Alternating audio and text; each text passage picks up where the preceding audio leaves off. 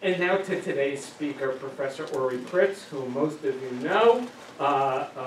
Ori, and I'll call her Ori because I don't ever call her Professor Kritz. Nobody does. Ori received her PhD and her master's in philology or philosophy in Yiddish from Columbia University, master's in Hebrew literature and a BA in Hebrew literature and philosophy from Tel Aviv University. Professor Kritz, Ori, not only has taught the most Hebrew classes in her time here at OU, she's also been sometimes officially, sometimes unofficially, the head of the Hebrew program here at OU. I might add that she writes and publishes and teaches in 2 languages, Hebrew and Yiddish, and maybe one day we'll even have some Yiddish literature in translation taught here at OU. Certainly there's no shortage of great modern Yiddish classics. Do you? Okay. Wonderful. Okay. Excuse me, she also writes and publishes in English. I haven't gotten there, David. It's weird to be corrected twice in one interruption. But okay. Ori's publications include In the Paths of Poetry on Hebrew Poetry, a 2-volume edition, Poetics of Anarchy, written in English and published by Peter Lang in 1997. Siporei HaKibbutz, that isn't English. Kibbutz Stories, 3 volumes, co-authored with her father, also a very fine scholar, Ori Kritz.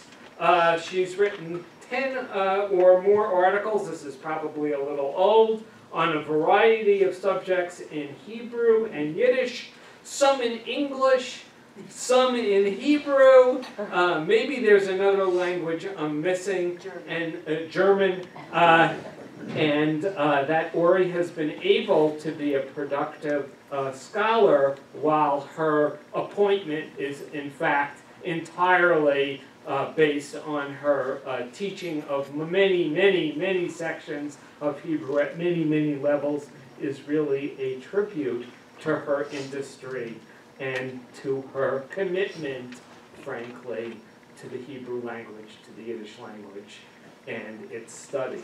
And I just want to say it's really a great pleasure to have her, and as we had Yael in the fall, talk a little bit about their scholarship as opposed to Duk, as opposed to talking about grammar, which is what they spend most of the time knocking into you one way or another.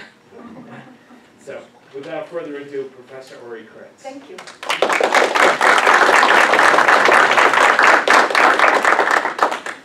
Thank you all for being here. And I'd like to have 2 remarks before I start. One, all those of you, especially students who have to leave to go to classes, I don't mind if you just walk out in the middle of the lecture. My ego can stand it. And another remark is that I heard from various places that poetry is not very appealing.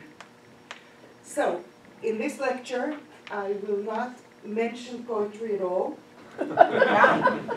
Except for the fact that she was a wonderful poet, okay? And I will bring my examples from prose and from her diaries, so you can relax. Okay, so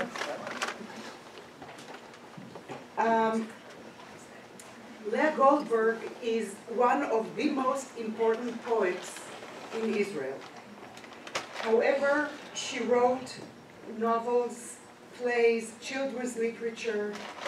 She translated from various languages. She was a very prolific and important theater critic. and also an editor of various literary magazines and journals throughout her life. However, as important is her contribution to academia.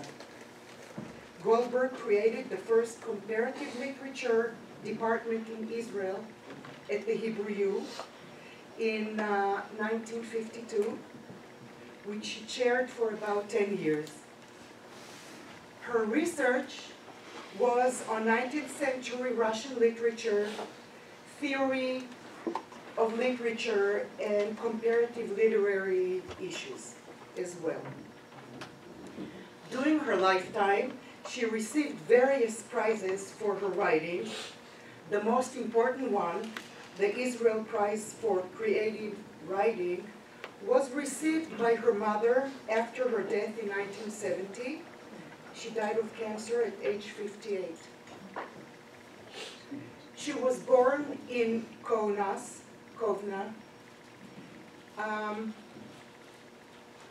which is in Lithuania, in 1911,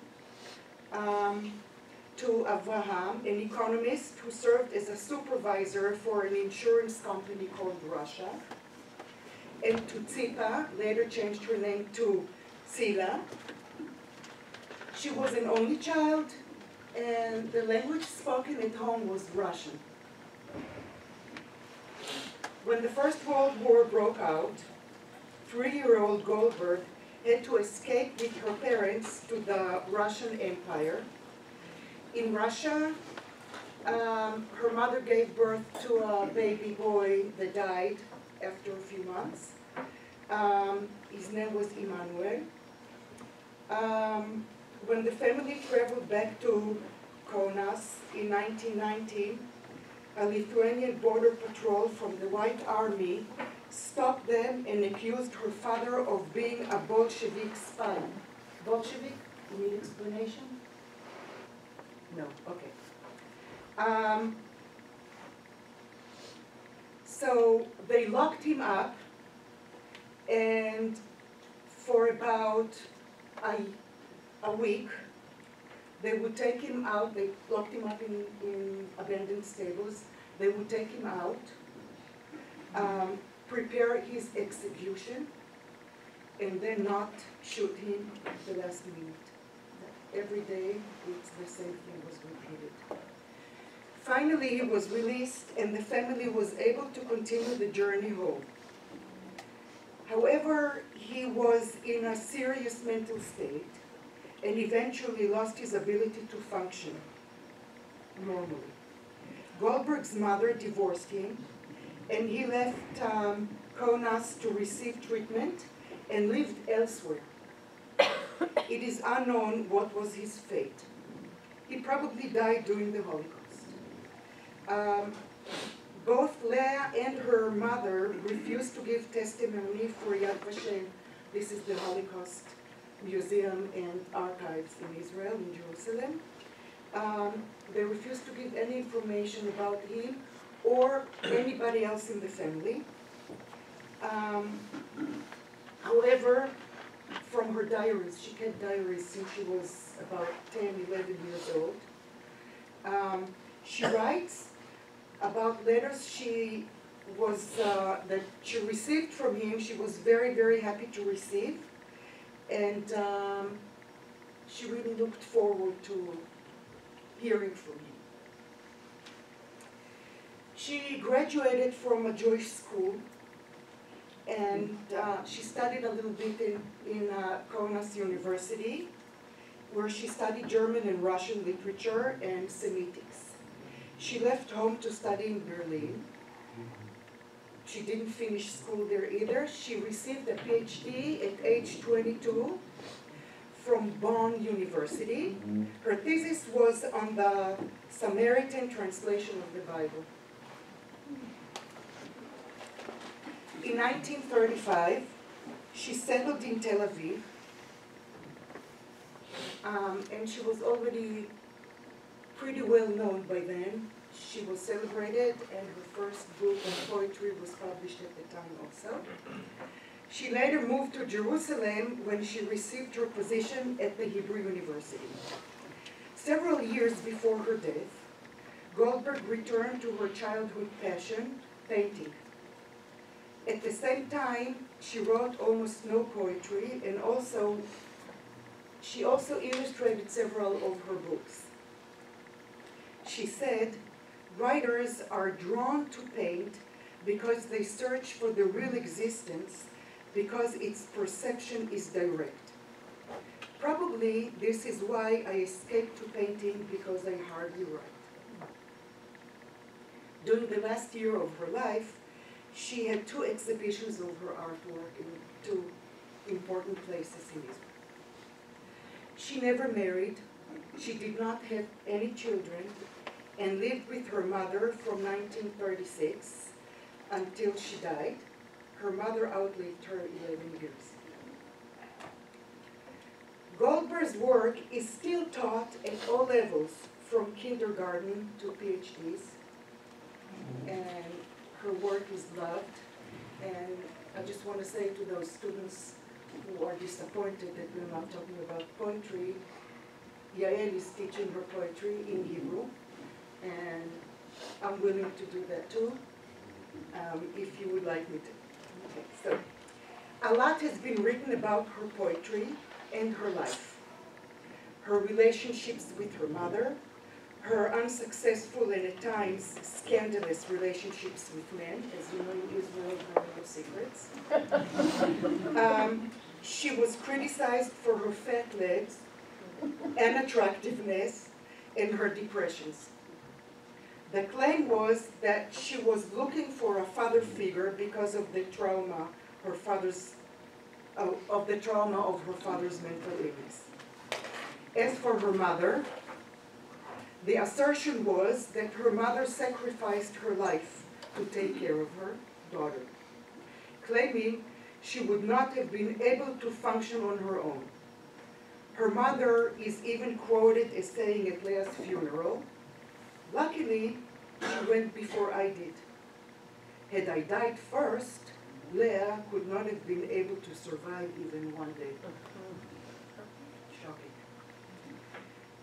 Lately, in the past decade or so, critics started a more serious and broader interest in Goldberg's career as a professor of comparative literature and her writing as a whole.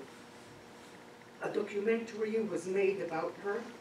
A conference was dedicated to her on the 100th anniversary of her birth. The National Library in Jerusalem created a special website dedicated to her work, documents, things that were written about her, everything that has to do with her. And in 1911, it was decided to have her picture on the new 100 shekel bill, replacing Yitzhak Ben Tzvi, the second Israeli president. My contribution to the research done about Goldberg and her work is looking at her biography and writings through the perspective of Shem. I will illustrate it by talking about Goldberg's most celebrated novel, Ve'hu Ha'or, and This is the Light, published at age 26.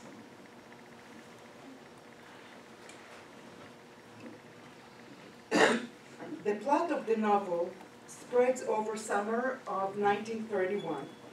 The protagonist, Nora Krieger, a 20-year-old student, returns home to Kaunas for her summer vacation after finishing her first year in archaeology at the University of Berlin. In the center of the novel is her relationship with Albert Ehring, a friend of her father's.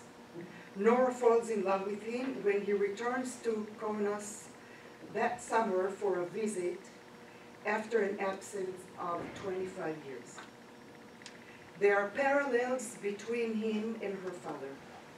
I'm talking about Nora now, not about Goldberg. They both are the same age and both suffer from mental illness. But while she longs after Ehring, she tries to avoid her father who also returns home for a few days from mental institution until he is able to find a place to live, because as you remember, her mother divorced him.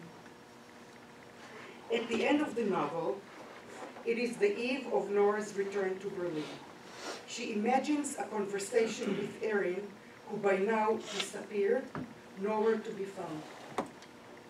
She tells him that she is happy to return to Berlin because you all surrounded me with abyss from all sides. I can't take it. He tells her, you will be there, and your past will be there, and your childhood, and your father and me. Nora decides that enough is enough. If she contemplated suicide in the past, she will no longer do so. She tells him, I want to live all the many days ahead of me. Even one of them, every one of them, to the end. She no longer wants to hold on to the fear of mental illness that haunted her all her life, which also haunted Goldberg. She decides, in spite of you all, I will not lose my mind. I will be sane. I will be strong, and I will be very happy. And she tells him, I can live without a childhood. I can skip it. One can even skip oneself, one's soul, one's being, one's dead people. At the end of the summer and of her visit, she reaches a certain awareness and changes her attitude towards her past and its influence on her. The novel is Nora's attempt to decipher herself and reach inner tranquility. In other words, she feels she saw the light. This is the motif that runs through the novel, and it's also in the title. A lot has been written about the autobiographical aspects of the novel and the similarities between Lea Goldberg and Nora. Both born in 1911, both returned home at the summer after a year in Berlin, and both had similar issues. The critics' discussion usually centers around the trauma both Goldberg and Nora experienced due to their father's mental illness. The typical claim is that this trauma is what shaped both Goldberg's and Nora's life, especially when it came to their choice of love objects. They both fell in love with men who are either uninterested or unable to commit to a long-term intimate relationships because they were trying to substitute their relationships with their fathers. Undoubtedly, their father illnesses greatly impact their lives. And while this conclusion could be true for Nora, that's how the novel ends, it's not accurate for Goldberg. In addition, there are hints in the novel that is not true for Nora either. This is my claim, okay? I think the complexity roots are in much earlier traumatic childhood experiences, which is the key to understanding both Nora and Goldberg, and Goldberg's writings. One of the sources for this conclusion is a nightmare Nora has without any changes for the 4th time since she was 4 years old. In the nightmare, Antonina, the maid, goes out to the woodshed to bring wood for heating the house. Among the logs of wood, the 4-year-old Nora, that's when she dreamt it the first time, sees a Russian beggar. She's short and is both armless and legless. The horrified Nora yells to the maid and begs her to leave the beggar and not put her in the oven with the logs of wood. Can't you see? This is the woman that sits in a small cart on the street corner. She begs for donations for the sake of Jesus the Messiah. The beggar does not utter a word, just shakes slowly her shrunken head, and her back and narrow mouth stretches to a mute smile of agreement, and she evokes pity to the point of tears. Antolina does not listen to Nora. She ignores her cry and continues to place the logs, including the beggar, in the oven and lights everything. At this point of the dream, Nora always wakes up, her heart cold from absurd and everlasting fear, and feels that her legs are separated from her body as if she's completely paralyzed.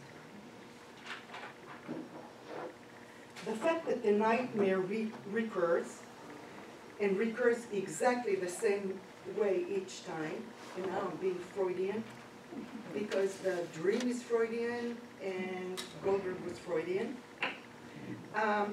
suggests that Nora is unable to truly understand it and resolve the trauma it represents. The nightmare is very Freudian, as I said. Like the other dreams, there are other dreams in the novel. However, there are subconscious aspects to this nightmare. It is clear that little Nora identifies with the beggar. The beggar's arms and legs are amputated, which points out to the helplessness of Nora. The beggar is silent and does not try to oppose her being thrown into the oven to be burned. It points out again to the inability to resist or create conflict, even though it is a situation of life or death.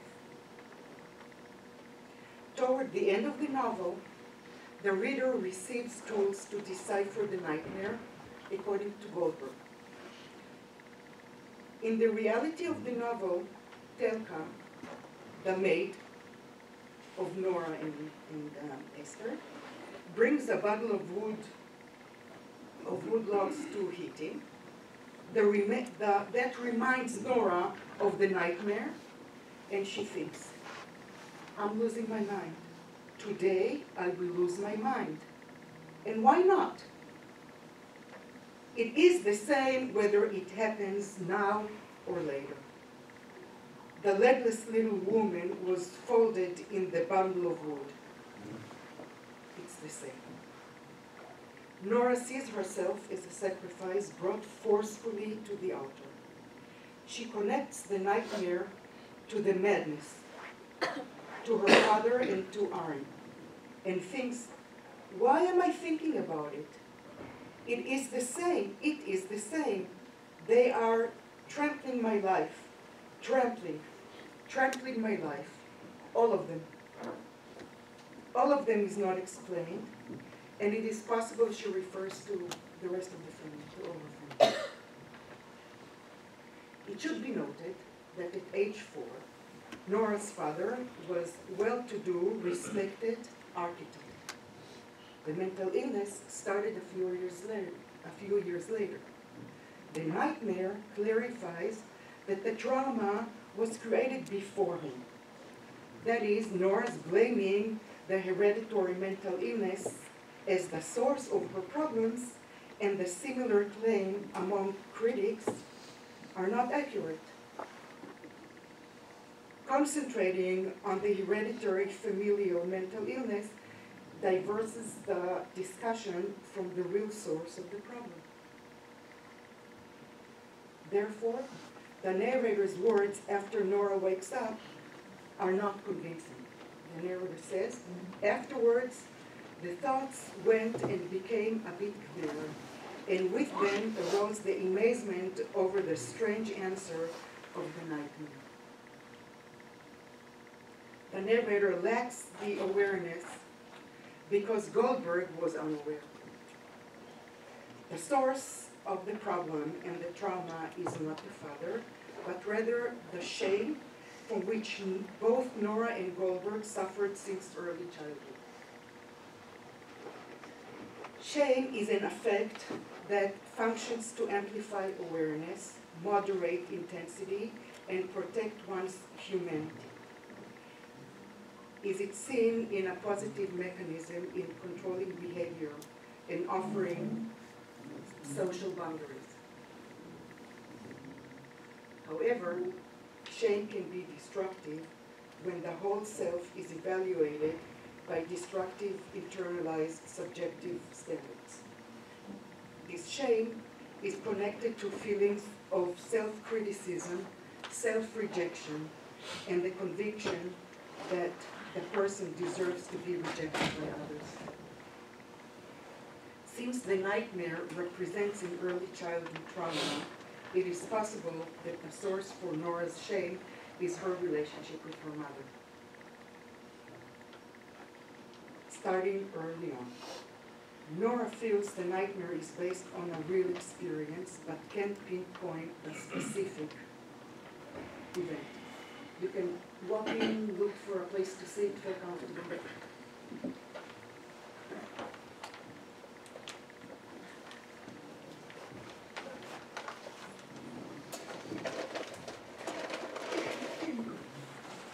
So she feels it is based on a real experience, but she can't pinpoint the event itself.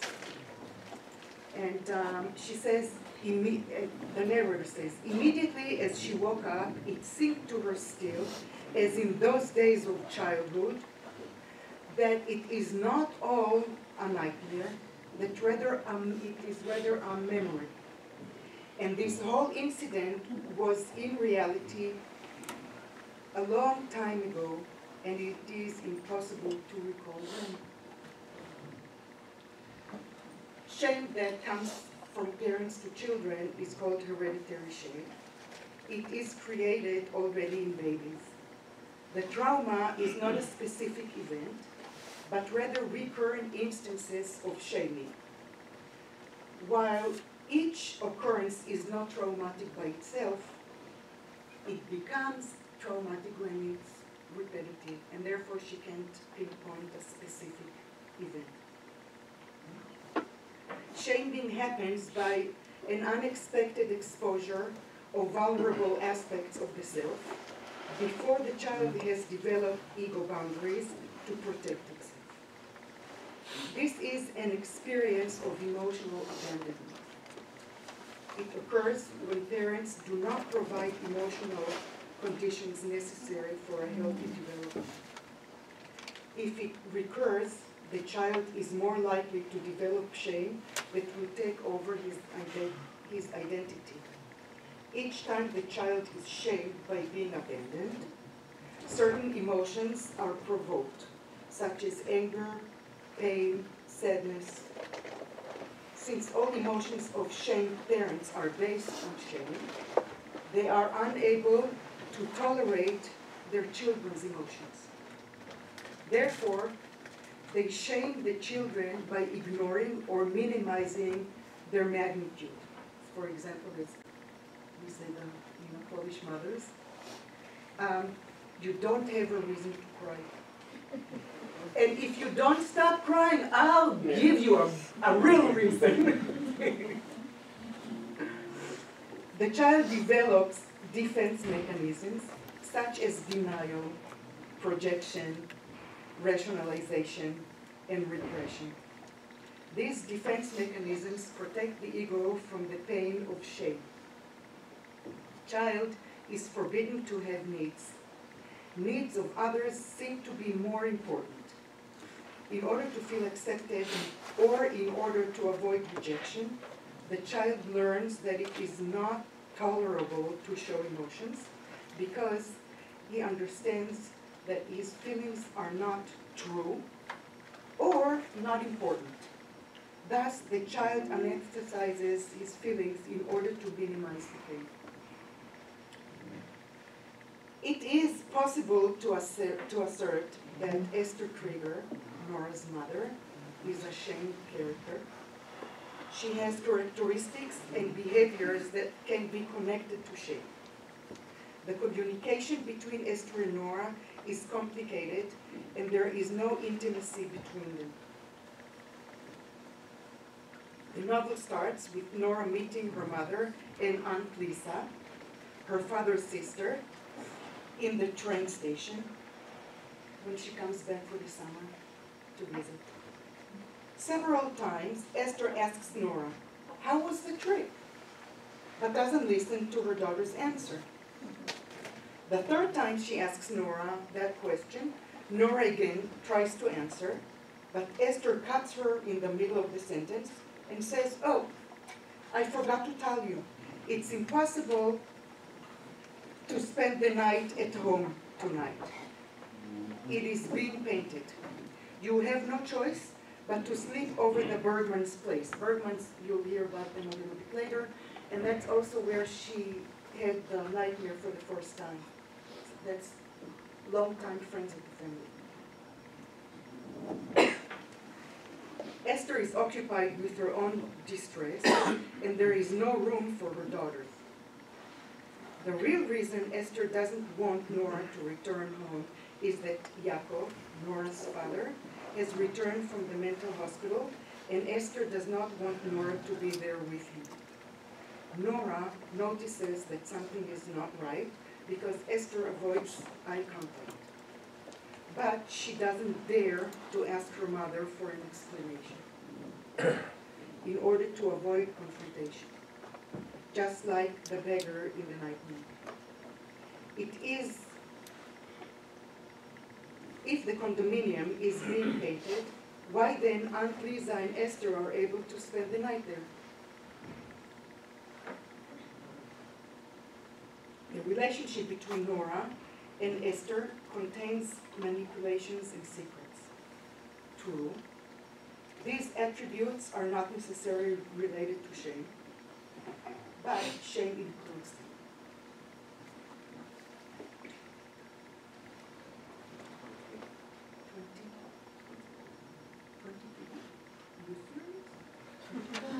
Okay, so I need to skip the lecture. So let me just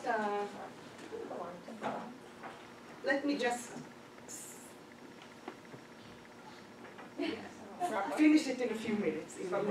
Okay.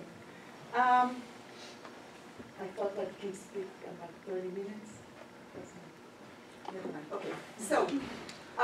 So what happens is that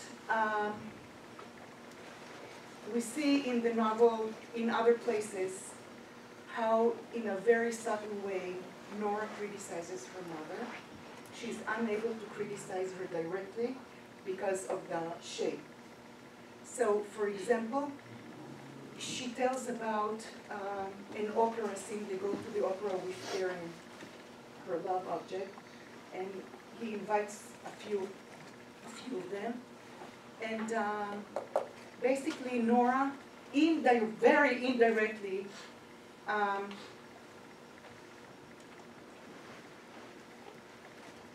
talks about her mother in terms of talking about her as a peasant, like the mother of the interior minister who comes there with all his glory, he brings his mother. And in a different place in the novel, we learn that her mother, Nora's mother, also comes from peasantry, and that Nora has a choice between wanting to identify with her father, who comes from cantors and rabbis, but also comes from mental illness that she dreads, or the peasantry of her mother. She prefers mental illness over being like her mother. And so on. I see it repeatedly also in her diaries. I see it also in other stories. And I promise not to mention poetry. But it has a lot of it in it too. And so at the end of the novel, when Nora thinks that she sees the light, she actually doesn't, because she doesn't deal with the real issue of shame that came years before her father's illness. And that was also Lea Goldberg's problem. She couldn't get over her depressions and her issues. and she had to tolerate her mother with her until the day she died. So that's the lecture.